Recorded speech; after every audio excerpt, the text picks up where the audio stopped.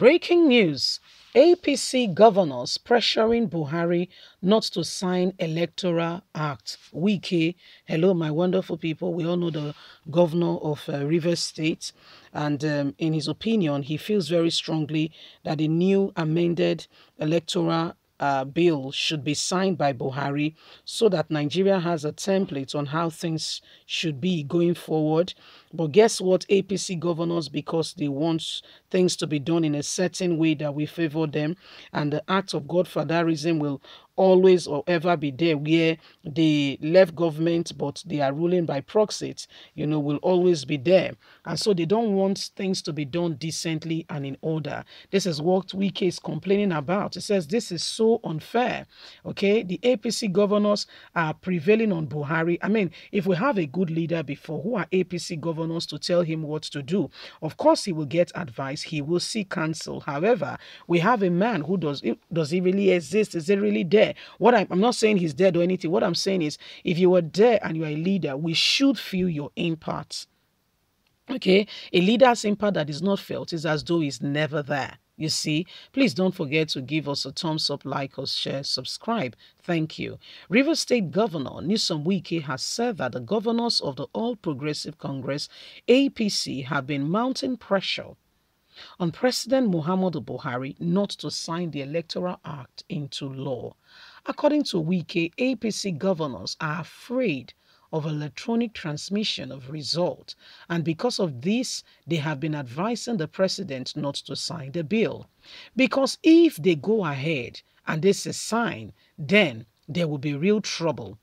There will be real trouble because Nigerians are tired of the failed government we currently have right now. Nigerians are tired of those who have continued to destroy this nation in every way, form or kind.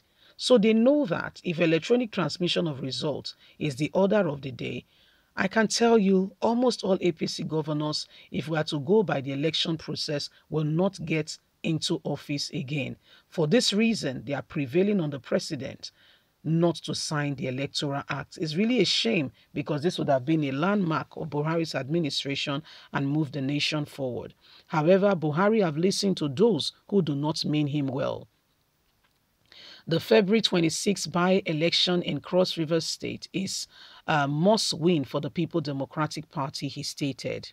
Speaking during a campaign flag-off at the Calabar Sports Club and presentation of flag to the People Democratic Party for the Ogboje Laye Federal Constituency and Akpaboyo State Constituency, Wike said PDP was prepared to take over the state from APC.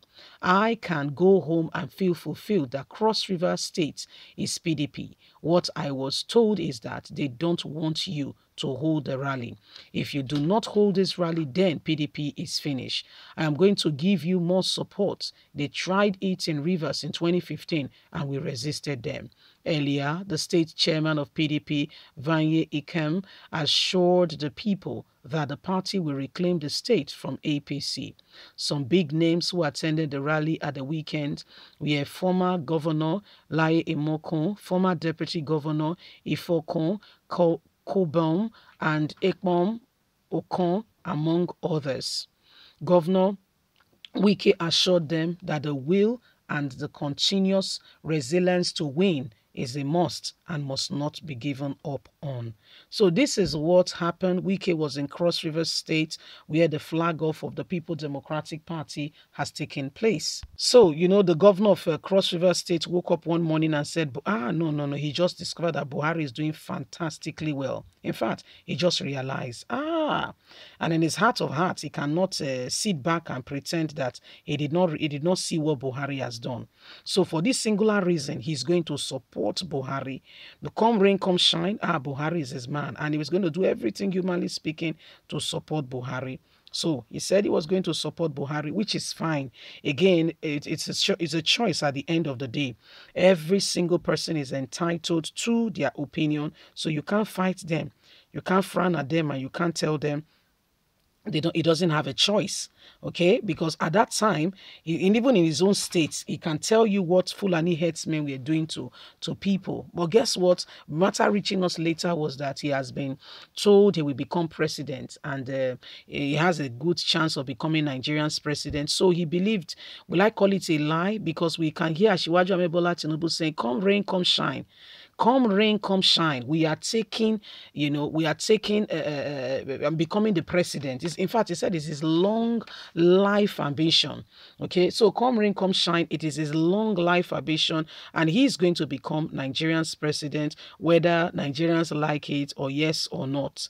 So this is what, the intention, the move, the drive is. Okay, come rain, come shine. He said, no, we are becoming Nigerians presidents. So, I mean, these are people, for instance, the Ebonyi State governor said, People Democratic Party has been, by the way, we are not soliciting for any political party. They are all the same. They've all had opportunity at one point or another to bring about true change. They've all been in leadership. I mean, APC, a fairly new party compared to People Democratic Party, but they've been there now. 7 years, not a long time to make a real impact or change. So, I mean, it's the same people all over and over again, and we're not even moved. We're not moved by personally all these things we're saying. We understand them totally, completely, and thoroughly. Okay, so we're not moved by their inability to tell the truth or to be really intentional to bring about true change. People Democratic Party was there for a long time before APC came on board. Why did so many Nigerians, that's the former the former Cross River State governor who moved, saying Buhari was doing excellently well, and everybody said, really, the thing where they give you so now, wow, not be small thing, no, not be small thing they do to you, so because whatever they told you must have really worked, because everybody can tell, okay, everybody can tell that this is a failed, I mean, this is a failed venture. Buhari's, I mean, the whole thing is a scam. Okay, they came in telling us what they were going to do and all and all and all, and we believed them. Today, here we are. The country is just, if you call it a state of dilemma, you are not wrong. Okay, the country is in that state where we're just looking up to God, counting the days, counting the thank God is, I mean, a year, less than a year to go. Whereas after as by this time next year, elections are on, So by the time elections are over, it's time for handover, and that's what, all things being equal. So Nigerians are really looking and counting down. So if you have done well, Nigerians should not be counting down. In fact, they should be saying, let this man remain now. Does he have to go? But when everybody's counting down, then you know that you're a complete and total failure.